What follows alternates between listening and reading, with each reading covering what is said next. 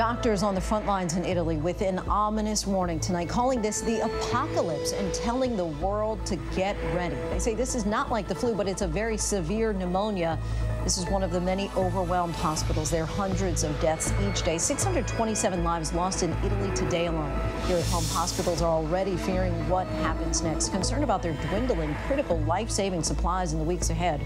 Private companies asked to start making masks and ventilators. New York State currently has the most cases in the country, preparing to shut down all non-essential businesses. This comes just hours after California issued a statewide safer at home mandate. The president implementing the Defense Production Act, closing the border with Mexico. All this as the economy continues to falter. The Dow suffering its worst week since the 2008 financial crisis. We are talking to restaurant workers tonight, caught up in the first wave of massive job losses set to sweep across the country. We'll take you to the Army lab investigating the virus. And we are also continuing to shine a much-needed light on the signs of hope during these dark times. Good evening, everyone. I'm Lindsay Davis. Thanks so much for streaming with us. What a week. And likely not one that we will forget anytime soon. Not trying to be alarmist at all. We are simply relaying facts and keeping everyone informed because we are all in this together. Our children are being prevented from going to school. Bars, theaters, gyms, in-person dining, all non-essential businesses forced to close their doors. Many we know are now working from home as we witness the horror of what's happening around the world and wondering what will happen to us. Here in the largest city in the country tonight, a much emptier New York, as people are beginning to take the virus and social distancing more seriously. A lesson that we can learn from Italy, where this pandemic has claimed the most lives, a staggering spread of obituaries taking over newspapers there. European countries now scrambling to keep up. But we begin with the latest on the crisis unfolding here at home and the growing number of states shutting virtually everything down. Tom Yamas leads us off from New York, now the American epicenter of this crisis. Tonight, a new phase in the war on the coronavirus, and it starts at home. This is the most drastic action we can take. The governor of New York joining California, issuing new mandates. Beginning Sunday, all non-essential workers ordered to stay home, even limiting New Yorkers from using public transportation unless it's urgent and absolutely necessary. Non-stop New York quickly slowing down. This is Grand Central normally. But take a look at today. Near rush hour, when Grand Central should be packed with people, it's nearly empty. The goal of the ramped-up measures is simple: stop the spread of the virus. With more than 8,500 infected, the cases in New York are the highest in the nation. The governor says the high number due to more testing, with 10,000 tests conducted in New York State alone overnight. Governor Cuomo asking businesses to help with the shortage of crucial medical equipment, offering to pay a premium. Ventilators are to this war what missiles were to World War II. Today, President Trump calling this battle against the virus a war, announcing he's enacted the Korean War-era Defense Production Act, asking American companies that can, including automakers, to now manufacture masks, gowns, gloves, and ventilators. So we're invoking it to use the powers of the federal government to help the states get things that they need, like the masks, like the ventilators. Can you name any of the companies that you've asked to start making these ventilators or face masks? I will be, but first I want to get the approval from the company because I don't want to be doing that. Okay. You know, I assume they'd like it, one of the companies, but I didn't speak to them about announcing it, but I'll announce it. I'm sure they wouldn't be, but we have others also. Health officials here in this country alarmed at some of the figures coming in from around the globe, especially Italy. From Italy, we're seeing another concerning trend that the mortality in males seems to be twice in every age group of females. Tonight, President Trump still insisting he is not considering implementing stay-at-home measures nationwide. I don't think so. Essentially, you've done that in California. You've done that in New York. Those are really two hotbeds. Those are probably the two hottest of them all in terms of hotspots. This morning, almost 40 million Californians waking up to a new normal. We direct a statewide order for people to stay at home. Residents allowed out for essential trips only, including the grocery store and the pharmacy for medicine. Governor Newsom predicting if the virus is not contained, 56% of the state's population, more than 25 million people, will have the virus in the next 8 weeks. Already you can see signs of the virtual lockdown. The famed Santa Monica Pier deserted. And tonight, more states are joining the effort, like Nevada and Illinois. I fully recognize that in some cases, I am choosing between saving people's lives and saving people's livelihoods. Now that California is on basically lockdown, now we're really trying to limit our activities. And tonight we're hearing from so many Americans across the country about how this crisis is affecting their families. I am very nervous, just feeling like, when is this all going to end? How hard is it right now? It's extremely hard, and we're assuming it'll get harder. I mean, we were even debating, should we come out to the park? We feel guilty coming out to the park right now. For one New Jersey family, the virus taking an unimaginable toll. 4 members of the tight-knit Fusco family dying within days of each other, some still hospitalized. The second we start to grieve about one, the phone rings and there is another person gone, taken from us forever. Just such a particularly horrific story. Tom Llamas joins us now. Tom, earlier today we heard the New York governor say the shutdown order for businesses will be enforced. But with many law enforcement agencies around the country only responding to emergencies, how will they actually go about enforcing this? You know, Lindsay, it's a fantastic question. I think each local government is trying to figure out exactly how to do this. Some cities have said they're actually going to have police cars go around, compliance cars, to make sure those businesses close down, to make sure people are inside. Here in New York City, Mayor de Blasio has said he does not want the NYPD to have a heavy hand, but he will have police officers stationed outside grocery stores monitoring what's going on. And in the state of New York, Governor Cuomo has said there could be a civil penalty if people don't follow the rules during this time, because in some cases, Lindsay, as you know, it is a matter of life and death. For sure. Our Tom Llamas for us in New York City. Thanks, Tom. And now to American hospitals on the brink, many already running low on critical respirators, protective gear, beds, and even staff. Hospital ships now scheduled for deployment and new plans for makeshift medical facilities.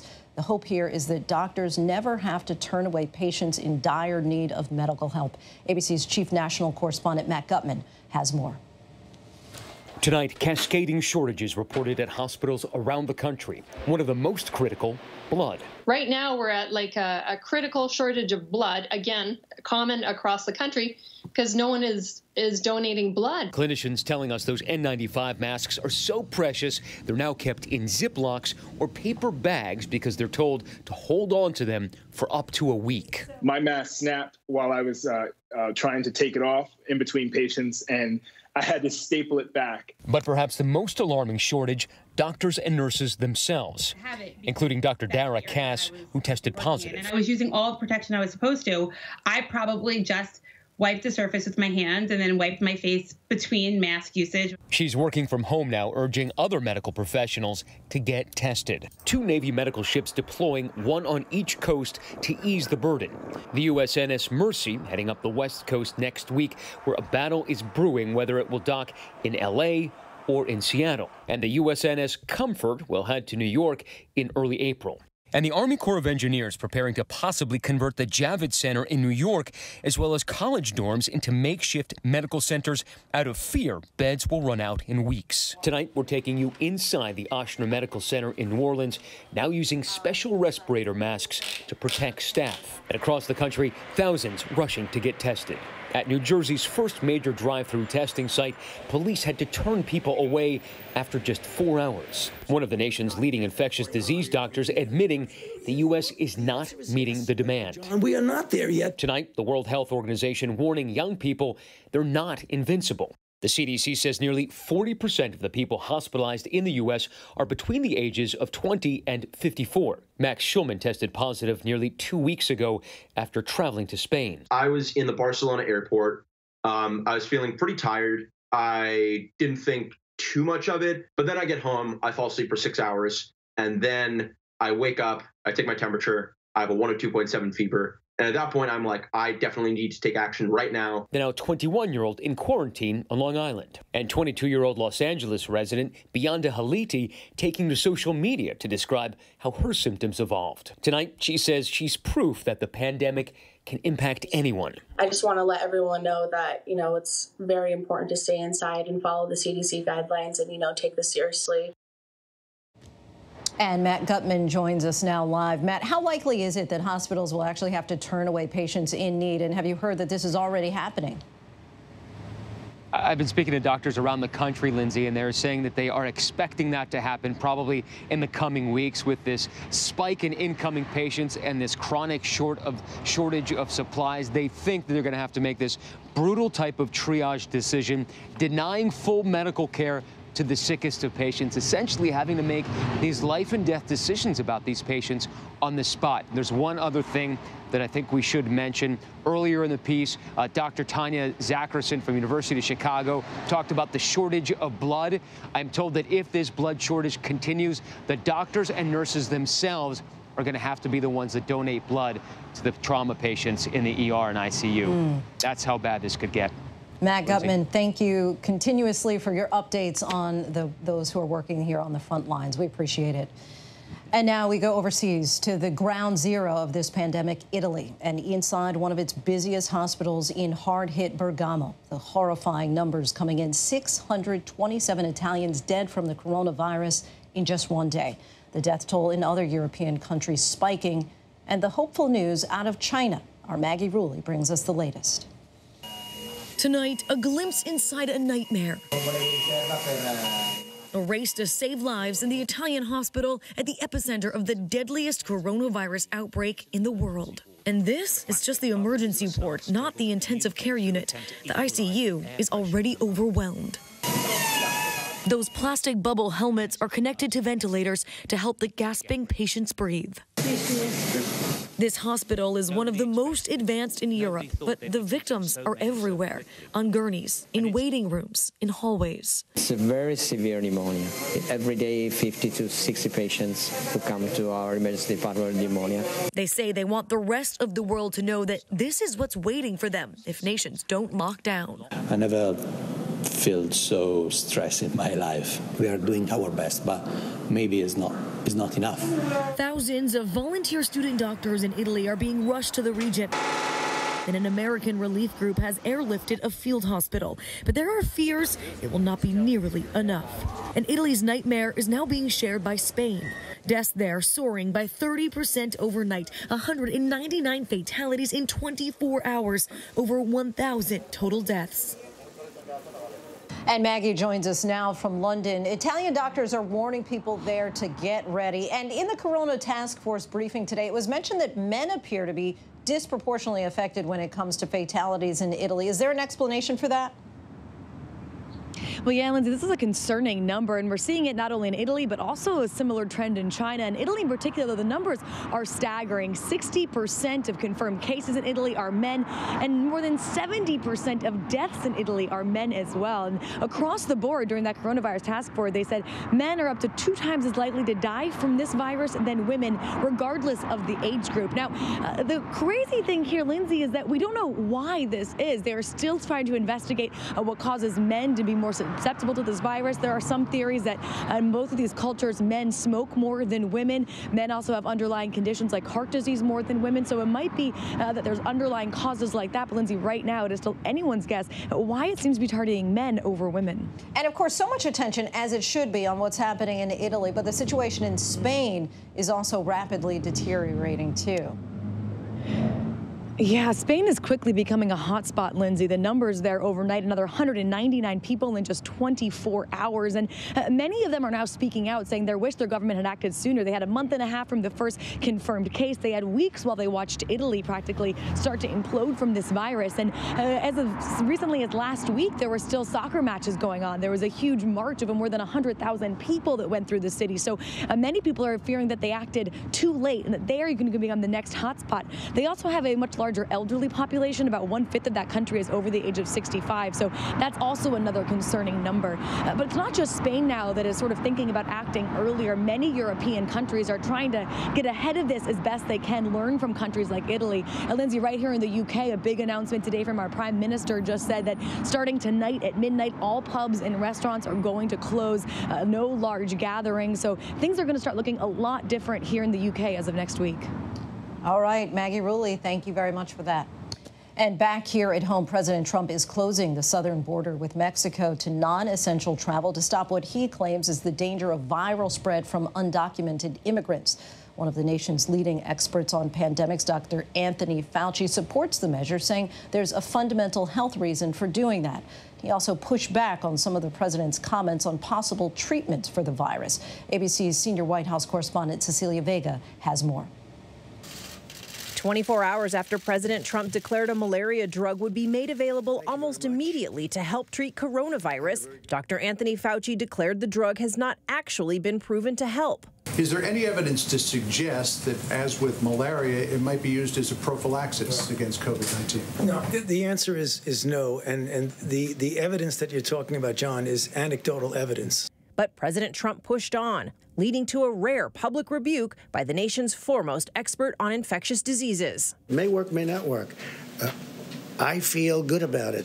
That's all it is, just a feeling. I'm a smart guy. You know the expression, what the hell do you have to lose? So I've been right a lot.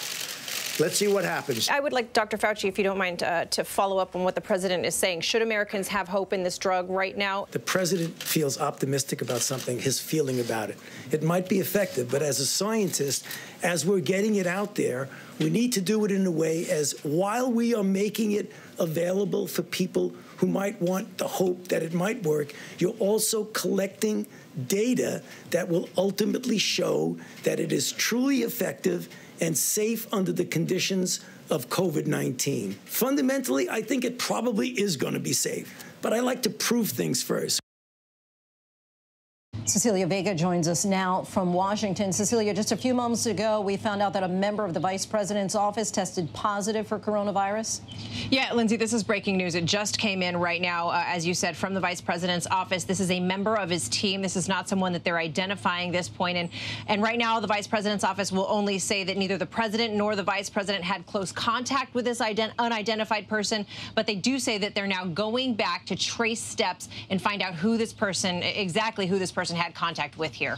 And Cecilia, things got a bit heated in the briefing room today. The president clearly unhappy with questions about the administration's track record on coronavirus. He's saying that he's not getting enough credit. Yeah, you know, I have to say I've covered a lot of these briefings, particularly over this week since President Trump has been showing up there in the briefing room. I've never seen him as angry as I saw him today. It's exactly what you said. He believes he's not getting enough credit for the administration that his job, for the job that his administration is doing. He's very much blaming the Obama administration, he says, for what was left behind and the mess he's had to clean up. And he's really just been angered by any questions that challenge where we are as a nation involving this administration and its handling of the coronavirus, the crisis. But I've never seen, Lindsay, frankly, an angrier president inside this briefing room. He was not happy with the reporters in there today, and there were a number of testy exchanges, mine included, when he was asked just basic questions about what his message would be to Americans who are living in fear right now. But important and critical that we keep asking those questions. Cecilia Vega, thank you so much. Joining us now by phone, New York Senator Kirsten Gillibrand. Thanks so much for joining us, Senator. My pleasure. New York State now has the most cases of coronavirus in the U.S. Governor Cuomo announced today all non-essential businesses will close at 8 p.m. on Sunday. Now, we've heard from both Cuomo and Mayor de Blasio. They've said that they don't have the resources that they need. In your estimation, is New York getting the assistance that it needs from the federal government? No. New York and every other state in the country still do not have the testing they require. They also are experiencing shortages of masks and gloves and ventilators. And so the truth is the country was not ready for this on any level, and the federal government has not done a good job in getting testing to all states. They delayed, first of all, by saying only tests can be done through the CDC. Now, finally, the Trump administration has finally allowed every lab in America to do their own tests.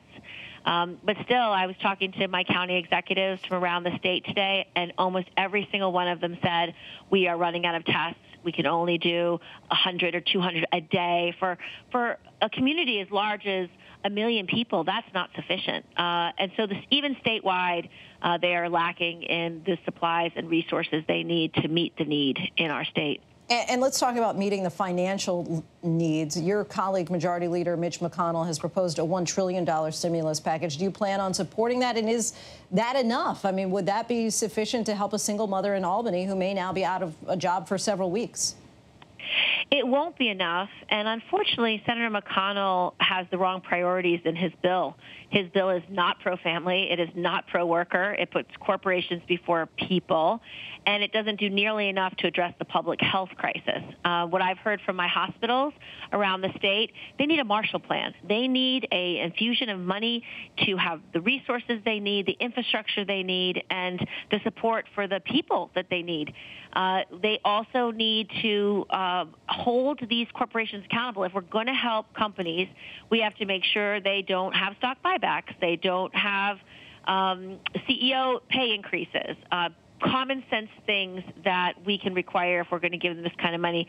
We also, the bill undermines paid leave and sick leave. We want to have a national paid leave plan so for every worker, they can take up to 3 months off to be with their families if they're sick, to be with children who have been sent home from school. Parents need that flexibility, and they need to be able to take time off if they're sick. We also want to guarantee 2 weeks of sick days for every worker. So that stuff is not in McConnell's bill, and so it's not nearly good enough. I do think we're going to need more than $1 trillion of investment as time goes on, but in the first instance, it has to have paid leave. It has to expand resources for hospitals.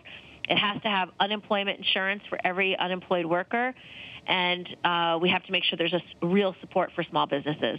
Do you support the government sending checks to Americans? Some of your colleagues believe that more than that is necessary. What's your plan to help struggling New Yorkers, for example? So I think both paid leave, unemployment insurance, and sick days will be more valuable ultimately than just a check. For example, if every worker had paid leave, they'd have 3 months fully paid for, and they'd be getting 66% of their salary, up to $4,000. So $4,000 is better than $1,000, and you want to make sure that people have access to their income, or at least a portion of it. Second, unemployment insurance needs to be generous, far more generous than unemployment insurance is in most states. In some states, it's as low as $500.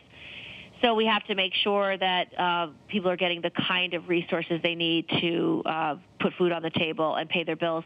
We're also looking for some kind of pause on mortgages and on rent payments, some kind of legal ability for people to defer those payments till after this crisis, and that's something we can make resources available for as well. I think it'll be very important that we make that possible. And switching gears here, several of your colleagues, reportedly Senator Richard Burr and Senator Kelly Loeffler, sold stocks after receiving a classified briefing about coronavirus. They're being accused of insider trading or at the very least unethical behavior. Burr says that he relied solely on public information, and Loeffler says that she's not involved in decisions around buying and selling stocks. Do you think that both or either should resign? I think both of these allegations need to be thoroughly investigated by the Department of Justice.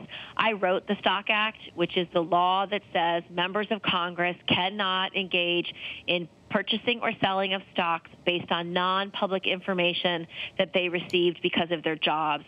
Both of these allegations appear that they had non-public information, top-secret briefings, closed-door briefings, well in advance of the American public having that kind of information. And if they did buy or sell stocks with that information to profit themselves, obviously that needs to be thoroughly investigated as a violation of the Stock Act. Well, considering that you wrote the bill, can you assure now the American people that you personally have not used inside information to sell off stocks or make a profit before the American public realized what was happening? Yes, I can promise you that. I don't own any stocks. Very simple answer. Okay, thank you. And lastly, what is the single thing that you're most concerned about as we go forward in these challenging times? The thing I'm most concerned about is that people are safe. It's important that we help our first responders have the tools they need to attack this virus head on. We need testing, every kind of testing, made immediately available. Most places around my state, testing is limited. They're only actually able to test the very sick. So anybody who just has the symptoms of coronavirus can't just go and get a test, which means it's harder to stop the spread.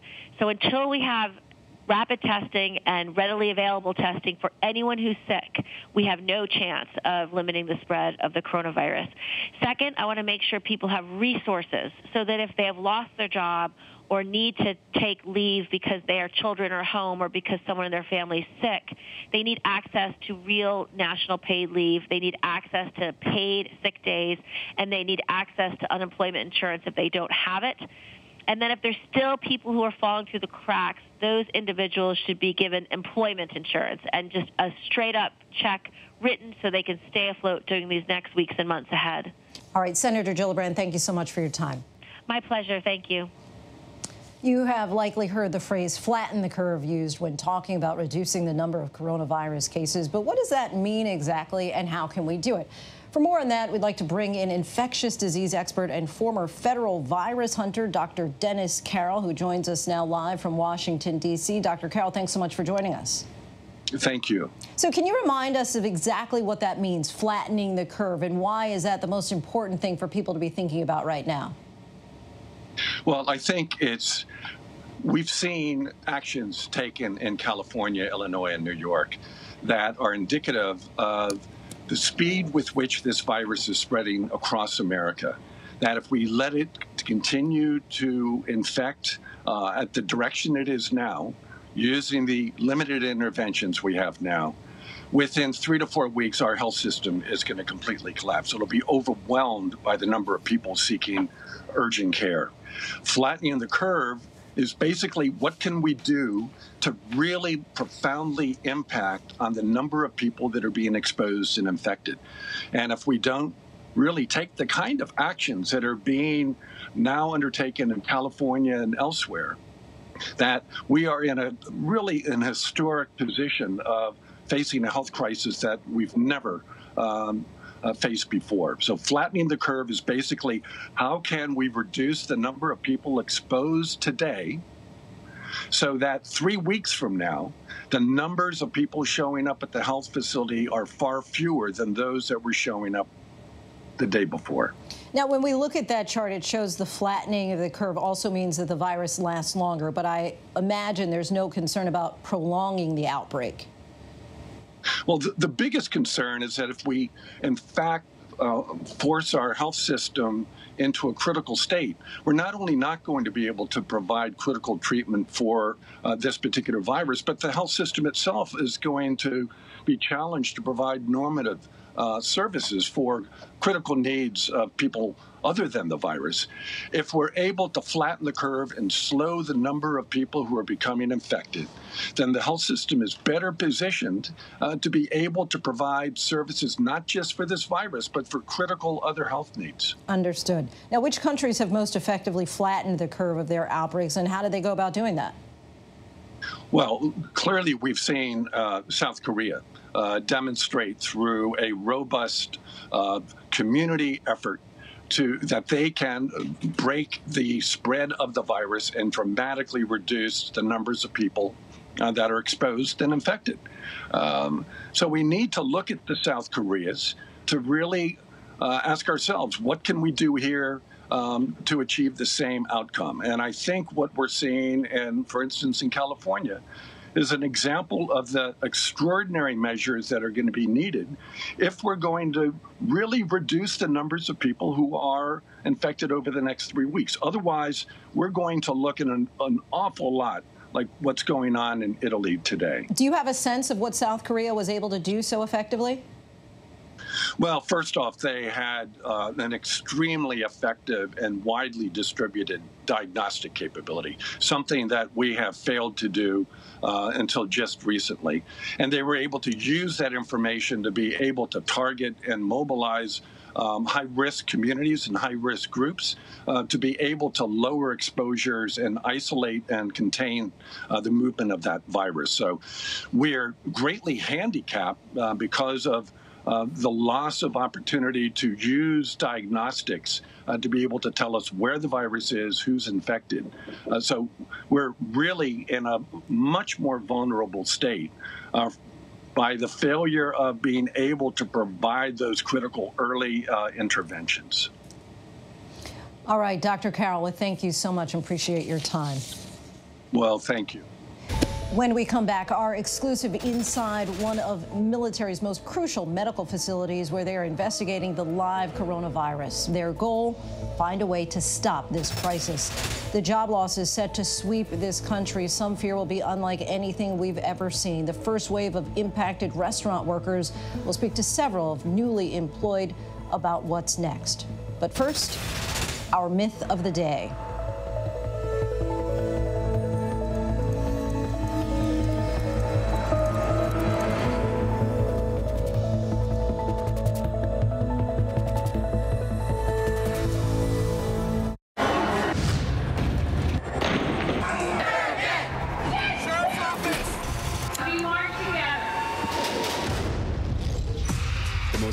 Stories of our time, anytime. Nightline. Your mom said, comb your hair. Your dad told you, smarten up. Your dog is judging you right now. And your best friend just called you crazy. We all need someone who'll pull no punches and give it to us straight. Now imagine getting your news like that. No bull, no spin, just give it to me straight. Straightforward news. Straight to the heart of the story. ABC News. Straightforward. Right now, how do you make sense of it all? Now, afternoons on ABC. One place with the good information you need. We are all in this together, and we're going to get through this together. Pandemic. What you need to know. Afternoons at 1 Eastern, 12 Central and Pacific on ABC. Welcome back. Well, people are doing their best to keep their spirits up. The nation's restaurants and the millions of Americans who prepare and serve our meals have been among the hardest hit by this pandemic. Restaurants could lose $225 billion in business, according to one industry group's report. And 5 to 7 million jobs could be eliminated in that sector over the next 3 months. Our Devin Dwyer has a look now at how some laid-off restaurant workers are coping and what restaurant owners are doing to try to keep their businesses alive.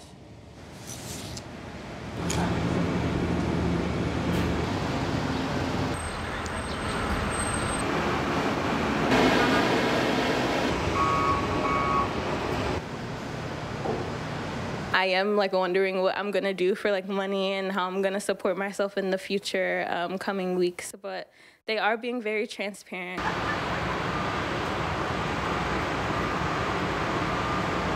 They're telling us to file for unemployment, and then hopefully when everything is over, they'll gladly hire us back.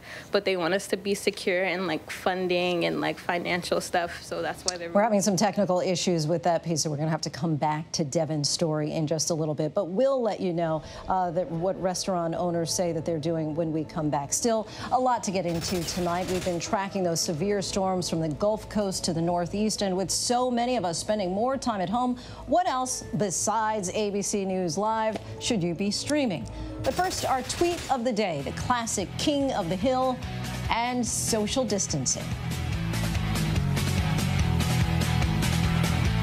In times like these, the news-making events happen here. ABC News. President Trump meeting face-to-face with one of the world's most brutal dictators, Kim Jong-un. The president. Do you trust him? I do trust him, yeah. I think he trusts me, and I trust him. Ivanka Trump. I have to ask you about your emails. Your father had taken Hillary Clinton to task for this. There just is no equivalency. So the idea of lock her up doesn't apply to you? No. Comey. How strange is it for you to sit here and compare the president to a mob boss? Very strange. Michelle Obama. What do you wish you could tell your pre-White House self? Whew. Melania.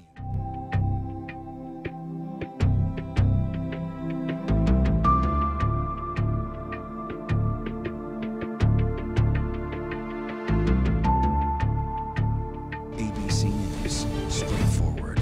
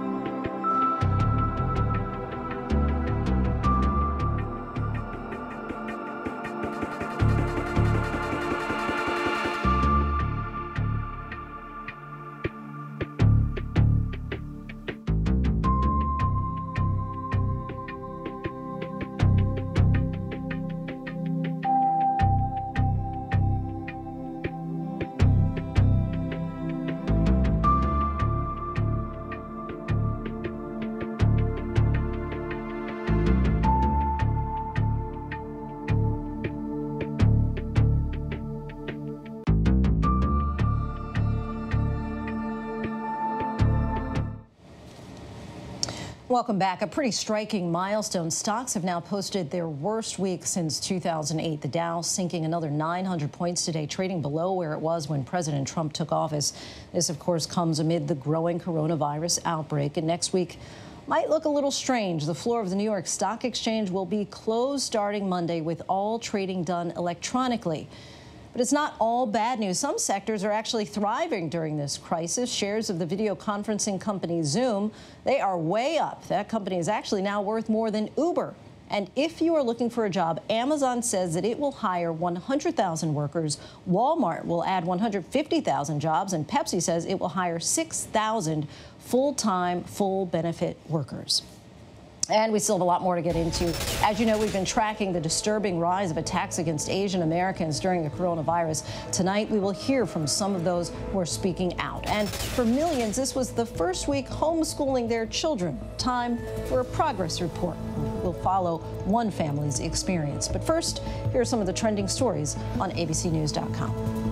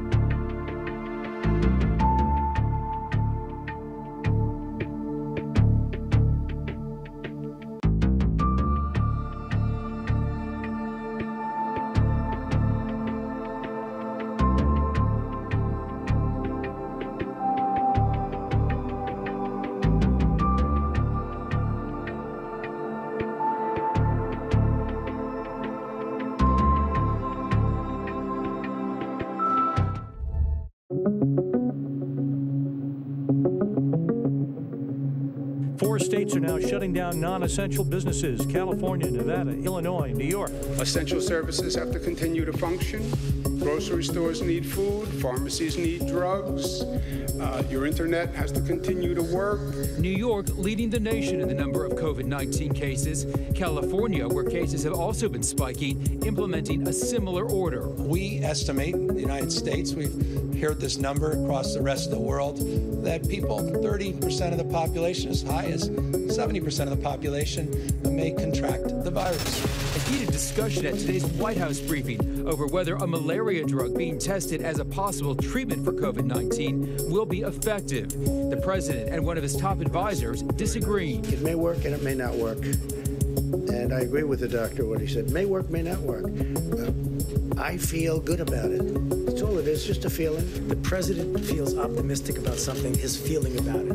What I'm saying is that it might be effective. You're also collecting data that will ultimately show that it is truly effective and safe under the conditions of COVID-19. President Trump announcing his administration is moving tax day from April 15th to July 15th. Hopefully by that time we'll have people getting back to their lives. The administration also announcing that student loan payments will be suspended for at least the next 2 months. Senate Republicans and Democrats are still working with the White House to hammer out a more than $1 trillion stimulus plan to put money in people's pockets. The Senate expecting to work through the weekend to have a stimulus bill up for a final vote by Monday.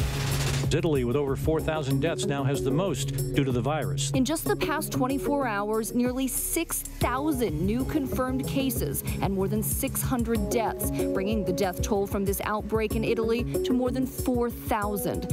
I never felt so stressed in my life. We are doing our best, but maybe it's not enough. The United States Army is, of course, known for going out on the front lines during high-risk missions and is on the ground during war. But now some are fighting what the president dubs the invisible army. Rachel Scott and our team were given exclusive access inside an Army lab closely studying the coronavirus as they try to find a way to win this war. At Fort Detrick in Maryland, Army scientists are armed with face masks, rubber gloves, and test tubes. They are on the front lines in the fight against the coronavirus. What we want to do is be able to prevent the disease, and the way to do that is through a vaccination. Some of the people here are going to be the heroes. They're going to help us defeat it. Our cameras rolling exclusively inside one of the military's most important research and medical facilities, U.S. AMRID. Researchers here growing a live sample of the coronavirus for testing, studying its characteristics and behavior to try and find what will prevent it. Behind these glass windows, lab techs are beginning a 2 to 3 week long process of multiplying and purifying the virus to understand how it spreads. As the pandemic sweeps across the world, a shortfall in treatment has sparked a global race to find a vaccine. Army Secretary Ryan McCarthy telling me they are under pressure and up against time. We don't have a lot of time because we're in this fight. People are dying. These people are working every day.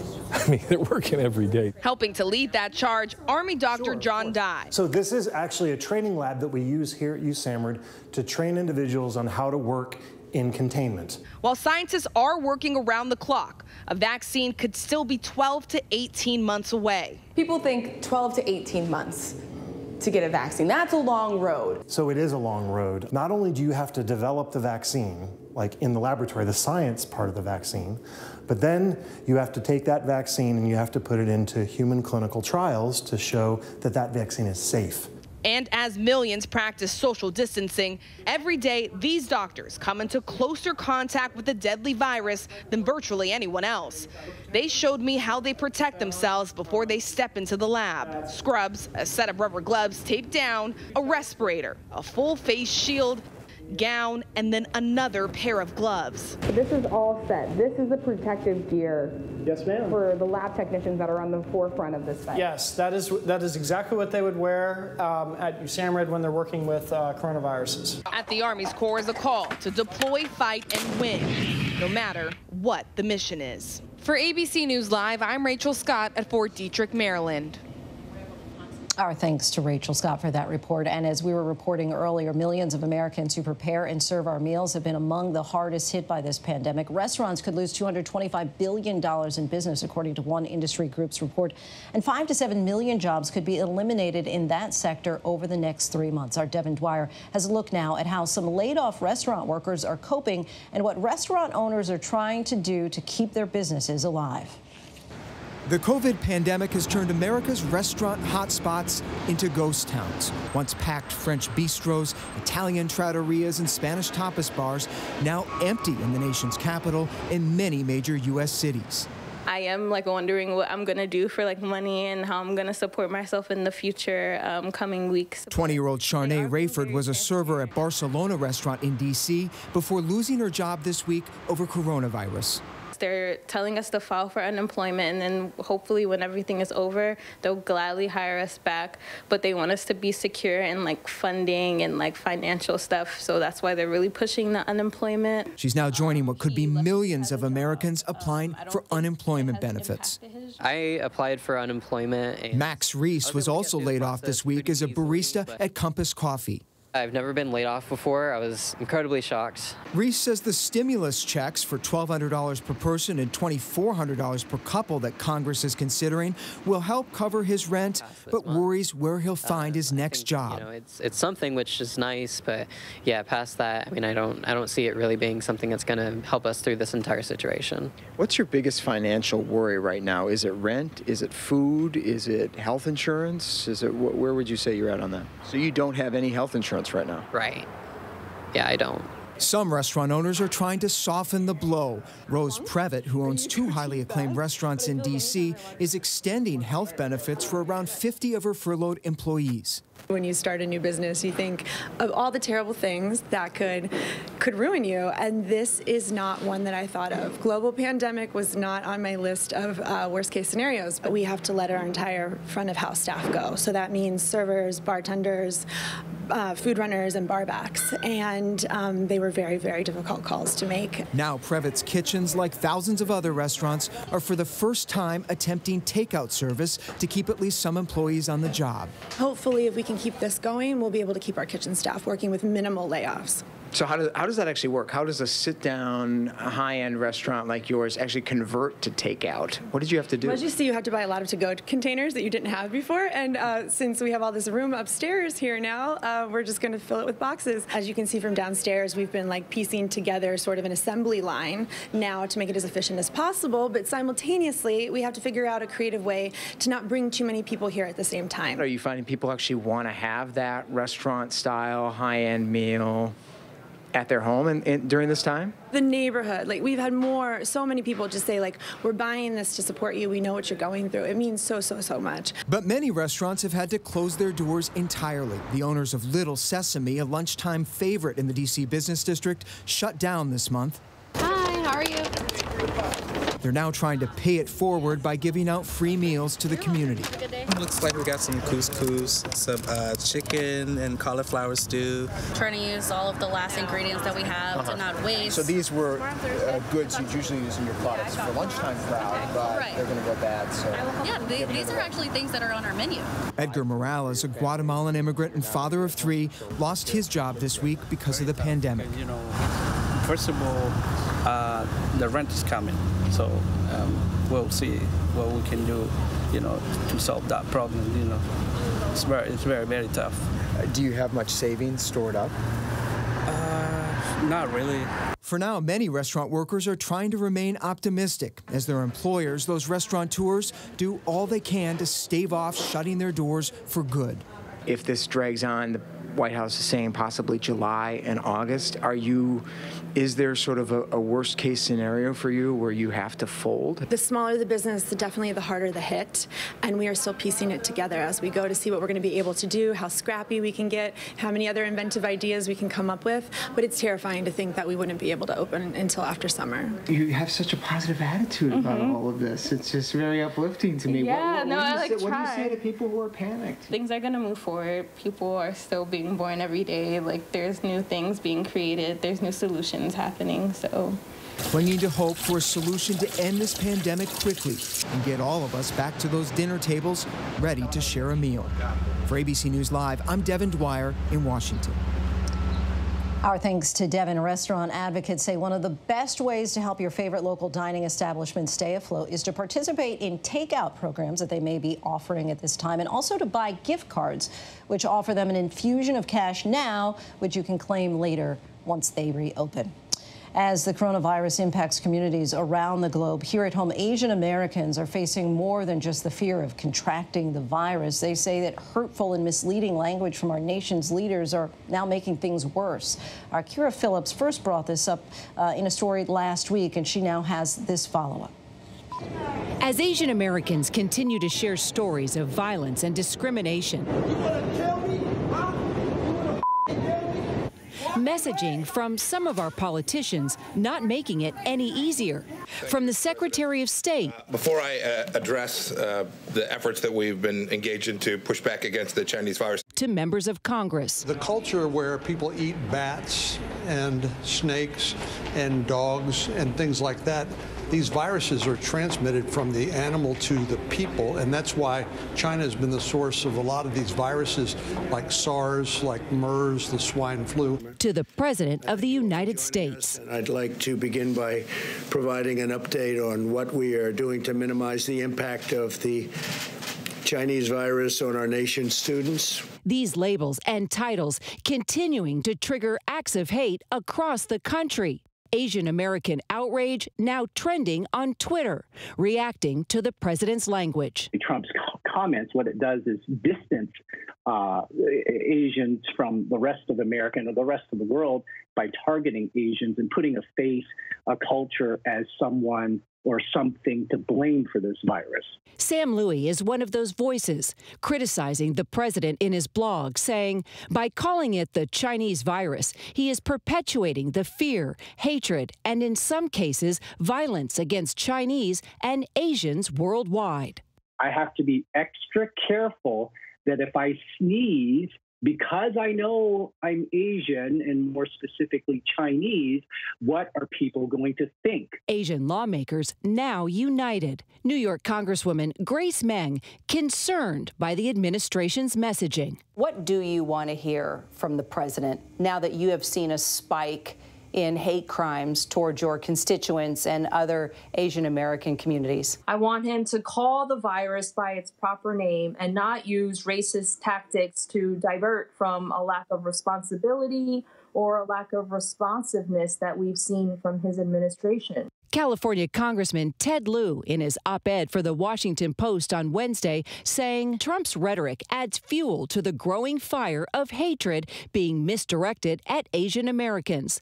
The fact that he is the president of the United States who is responsible for the well-being of all Americans only makes his rhetoric even more disturbing. ABC's senior White House correspondent Cecilia Vega pressing the president. Why do you keep calling this the Chinese virus? There are reports of dozens of incidents of bias against Chinese Americans in this country.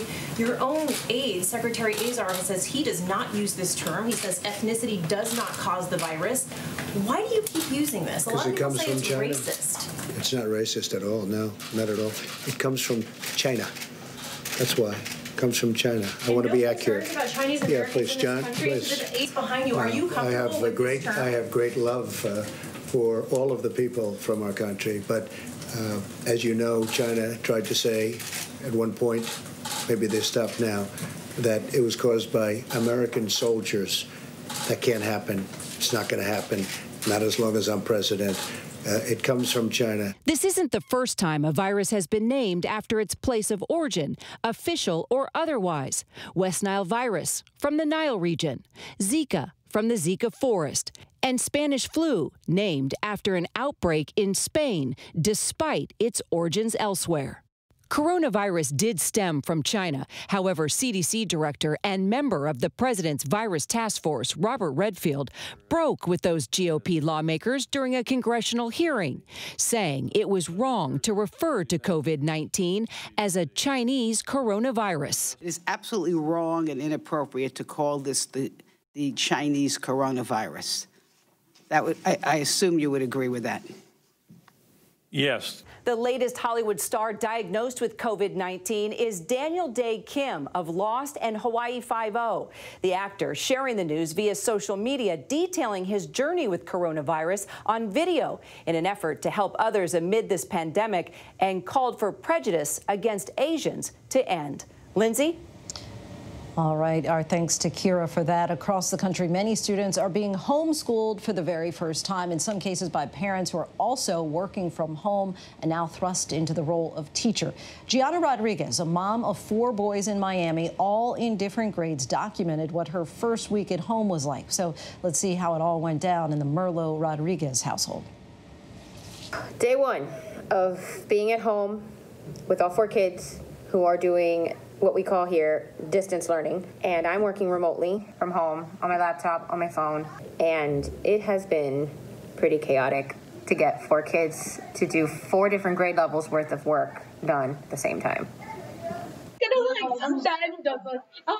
2, and this is what it sounds like at this table. Here's what it looks like. Everyone's trying to finish doing stuff. Stop. How do you like doing schoolwork at home?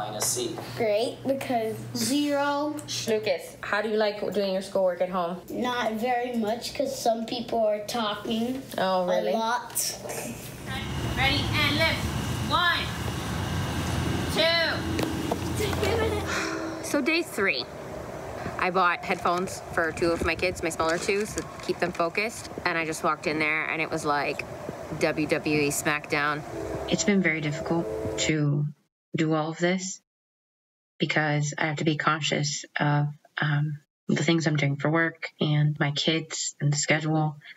I get to the end of the day and I'm tired. Like, I could not explain this exhaustion to anyone. Was it hard doing schoolwork at home? Yes. Why? Because I had to do all this reading, math, Spanish, science, social studies. They did pretty well. They all get up with no problem at 7:30, and then they're ready to start school at 8:30. I am tired, if you haven't noticed. I am exhausted, but, you know, what else can I do? Millions of Americans with a renewed appreciation for the value of teachers. And when we come back, the song about the coronavirus that's topping the charts and the moving images of the week. Right now, how do you make sense of it all? Now, afternoons on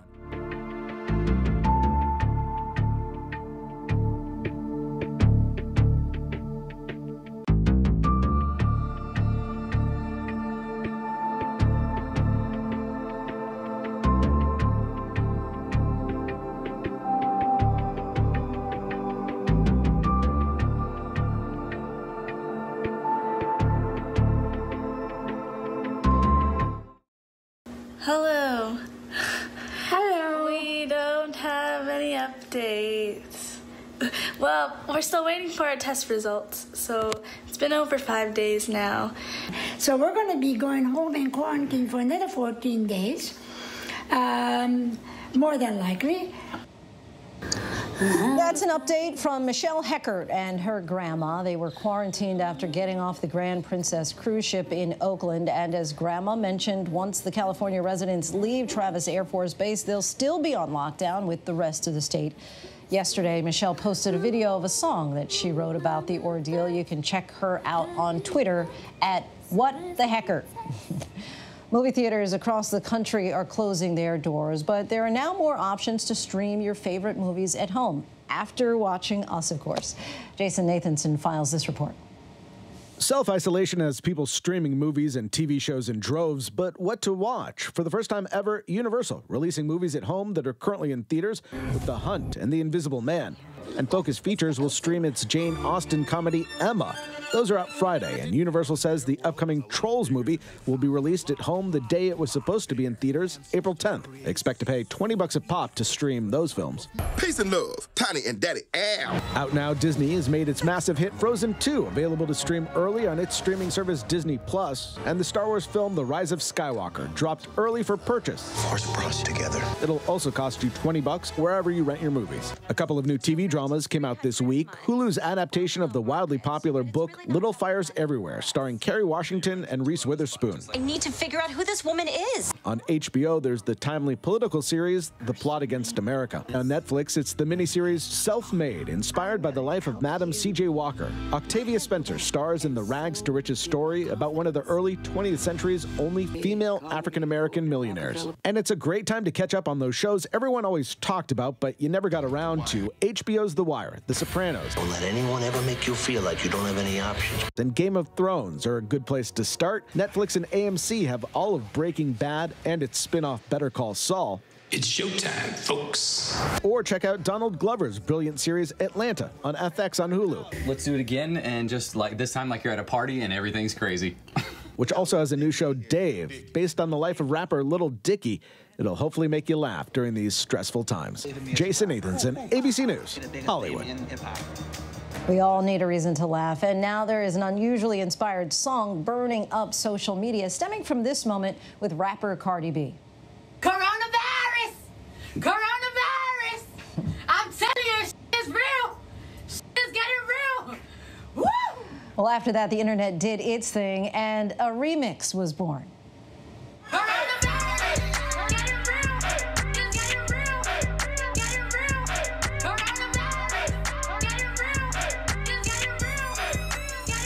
DJ iMarquise posted this lighthearted remix, which is now dominating TikTok feeds and even climbing to the iTunes charts.